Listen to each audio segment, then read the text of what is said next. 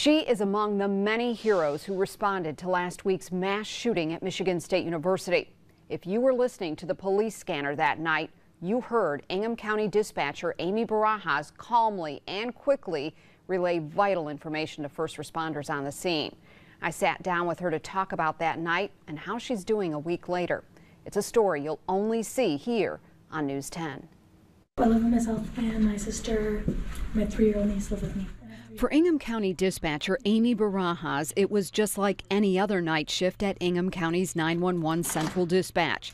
She was assigned to East Lansing and expected an easy night until 8:18, when more than a dozen 911 calls came in at the same time. I took one of the original 911 calls, and it was a call of a student.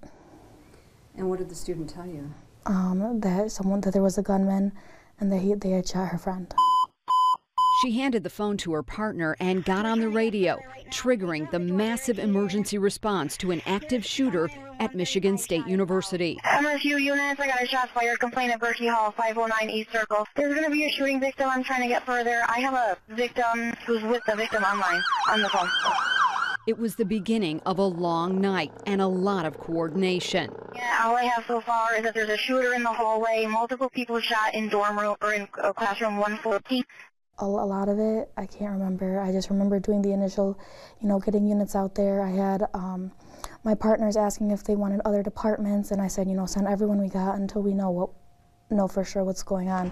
It would take hours to get a handle on what was going on. During that time, it was Aimee Barajas' calm voice coordinating the response in a race to get help for the victims and catch the shooter. Towards the Union Building westbound, do we have a description? For these officers out there, they don't know what they're going out to. They don't know what's out there. They didn't know where the gunman was. My voice was a lifeline for them. Barajas was part of a team fielding the 911 calls. I can't imagine the ones who had to take my coworkers who took those 911 calls all night long. I took one of them and I still hear the screaming. I can't imagine the ones that they took of people, begging to stay on the line with them. 911 Director Barbara Davidson said she never felt so helpless.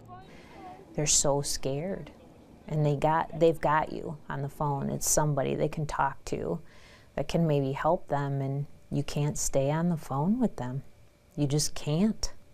There were so many other calls coming in. We had to say goodbye. That was very hard to do. Yeah, you're going to need multiple ambulances. 10-4, we're getting them started from all over. Go. On a typical night here at the Ingham County 911 Dispatch Center, there's about 10 people taking calls and a supervisor on duty. The night of the mass shooting, there was more than 20 people here, fielding some 2,200 phone calls and more than 240 911 texts. People were calling like, oh, we see 3 people with long guns, and what they didn't realize that it was officers who came from home. How do you manage a caller that's maybe on the east side of campus, and then there's another caller on the west side of campus? Somebody had to be able to do that, to be able to manage all of that information to get it to the police. Aimee did a great job keeping all of that organized. Organization and training the Ingham County 911 Center prepares for, hoping never to use, knowing they can help save lives. I think just because I was the main dispatcher on it, I've gotten so much attention, but I wouldn't have been able to do that without my coworkers. We worked like a well-oiled machine. The 911 director tells me everyone at the 911 Center is getting the help they need to process what they experienced that night. And by the way, they have a 2-year-old therapy dog named Jessie, who you see behind me, who hangs out at the 911 Center. And I am told she curled up next to Aimee's feet that entire night.